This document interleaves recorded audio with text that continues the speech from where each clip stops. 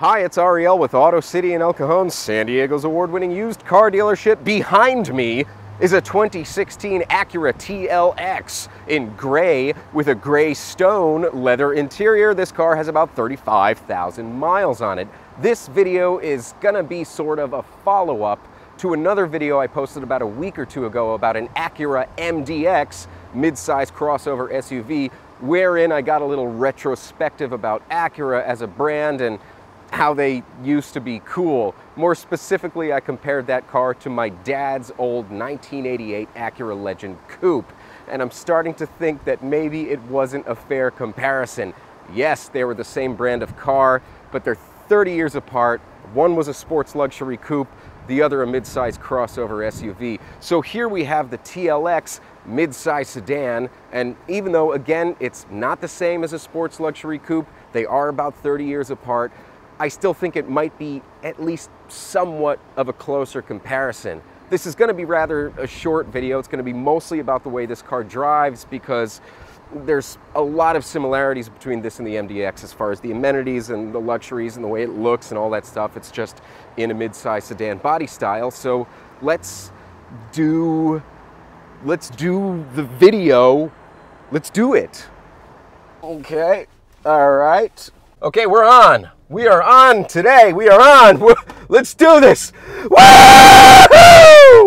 Acura! This TLX is powered by a 2.4-liter transverse 4-cylinder engine. When mated to an 8-speed shiftable automatic transmission, delivers 206 horsepower, 182 pound-feet of torque, and achieves 35 miles to the gallon highway. It should be noted that this model year 2015 TLX, not 2016, I messed that up in the intro. This model year was also offered with an available 3.5-liter V6, which managed 290 horsepower, and was probably the same engine that was in last week's MDX. But we get what we get. Besides, this little four-banger employs Honda's famous VTEC. Now, I'm no VTEC expert, but if you'd like to learn more than I can teach you about VTEC, click the Donut Media video I linked in the upper right corner. After you finish this one, and while you're at it, you can hit the subscribe button down there somewhere.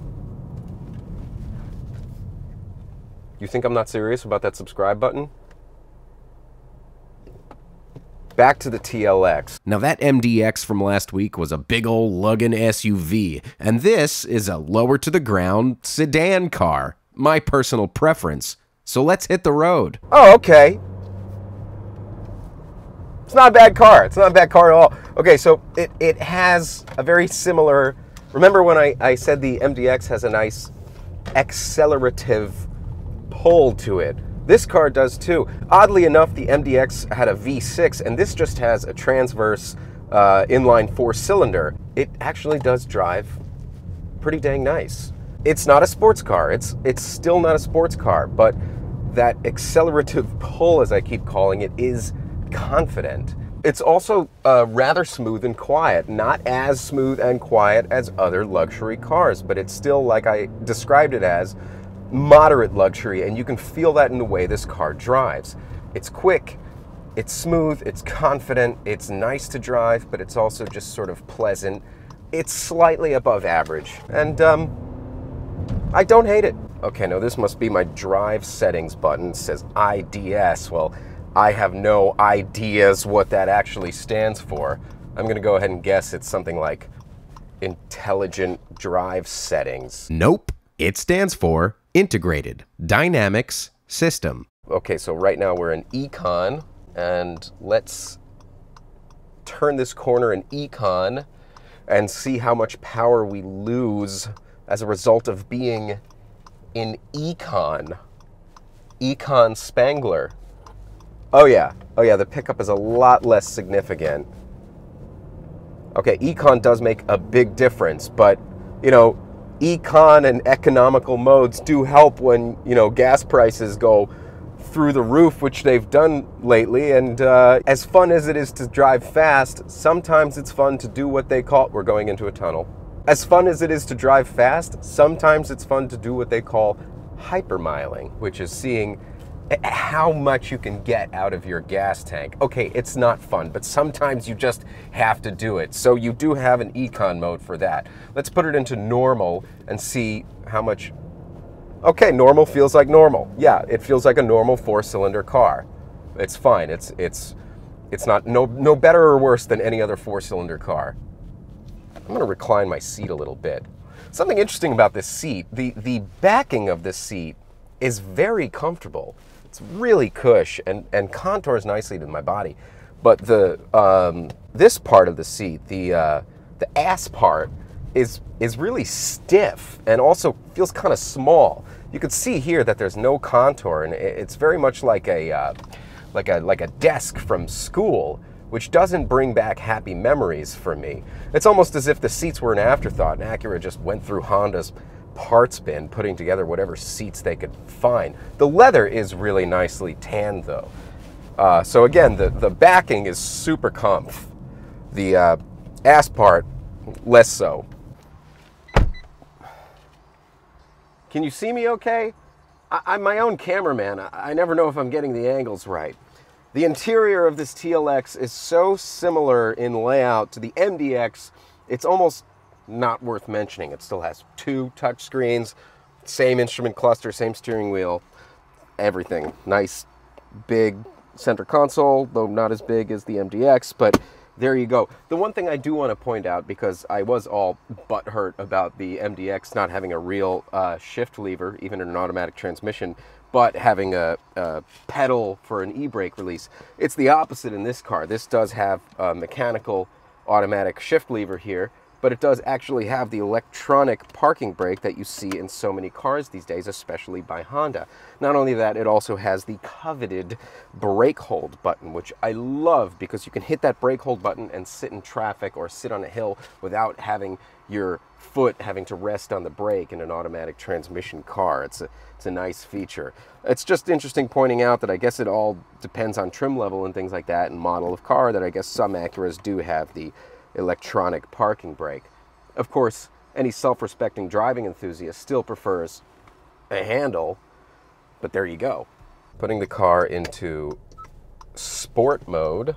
Okay, sport mode is even just turning a corner at 15 miles an hour, you can already feel how much of a difference it actually makes. Just like the MDX, the steering tightens up. You could feel that it's done by computers and things like that, but the gears rev higher a little bit, it pulls a little harder, even getting up to 20 miles an hour, which oh, I'm actually going 35.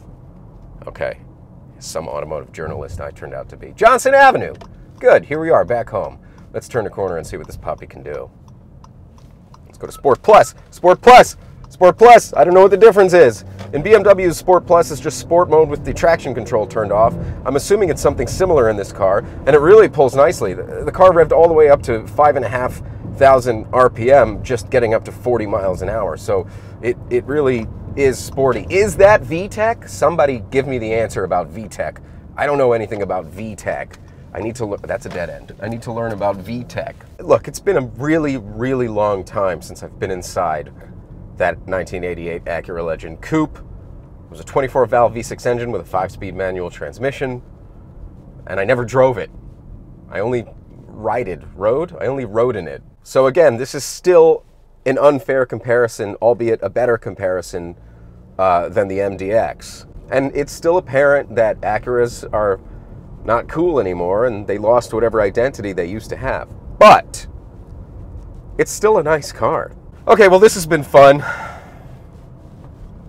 This video has been brought to you by I have nothing else to film today. After having driven 2 Acuras in 2 weeks, I can safely say that neither compare to the cool factor and memorability of their predecessors. And maybe the problem with Acura is that it's at the nucleus of all the corporate branding dullness that tarnishes the modern auto industry. Still, I like the cars. Once you get in and drive them, they're just fine. It may still be unfair to compare this car to a car 28 years its senior that was smaller with a V6 and a manual transmission, but I did get a good idea for how this car drives and feels, and I gotta say, I'm not disappointed. Does that do it for you? If you'd like to come take a look at this car or any other cars we have in our award-winning lot, Come see us in El Cajon or check us out online at goautocity.com. Thanks for watching. And don't forget to like, comment, and subscribe. Keep driving. Auto City. It's got a good sound system, though. I really like the sound system. I'm not a big fan of too much bass, or treble, for that matter. I'm all about that middle. I just ran over a baby shoe, and it made a thud, and it kind of gave me the creeps.